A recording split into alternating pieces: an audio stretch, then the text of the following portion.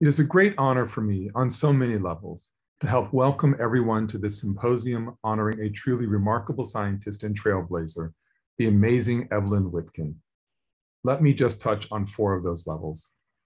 First, as Rutgers president, I share in the pride we all feel about the discoveries Dr. Witkin made and the spotlight her accomplishments have shown on the university over the years. Great universities are built on the achievements of their best faculty, and we are so happy and fortunate to call her one of our own. As a member of the human family, I am in awe of Dr. Witkin's dedication to helping us better understand how our cells respond to DNA damage. Her discoveries have had life-changing implications for how we treat and prevent diseases such as cancer and neurodegenerative disorders. Third, as the father of a daughter for whom I wish a world of possibilities, I am so deeply grateful for all the pathways Dr. Witkin opened up for women in the biological sciences.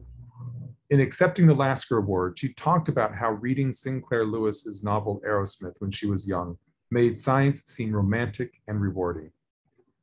In turn, her own real-life career has inspired countless young women to make a life in science. And finally, as a Black man, I can't thank Evelyn enough for what she did some 80 years ago. As an NYU senior, she stood up for a Black football player, Leonard Bates, when NYU held him out of a game in a so-called gentleman's agreement with a segregated school, the University of Missouri. That courageous stance got her suspended from NYU, leading her to Columbia University for graduate work, where she would launch a career for the ages. For all these reasons and more, we gather virtually today to celebrate her 100 years of brilliance.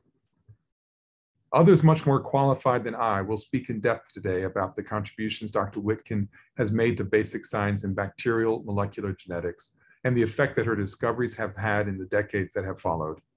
And later, of course, we will honor her legacy by dedicating a laboratory in her name. But first, I want to thank all of you for taking part in this special day.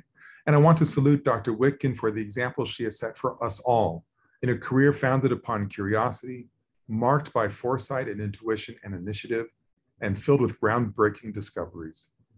To quote a fellow bacterial geneticist, James Shapiro of the University of Chicago, her fearless experiments into a totally unknown subject are a model for all young scientists. Thank you, Dr. Witkin. We are so proud to honor and celebrate you today.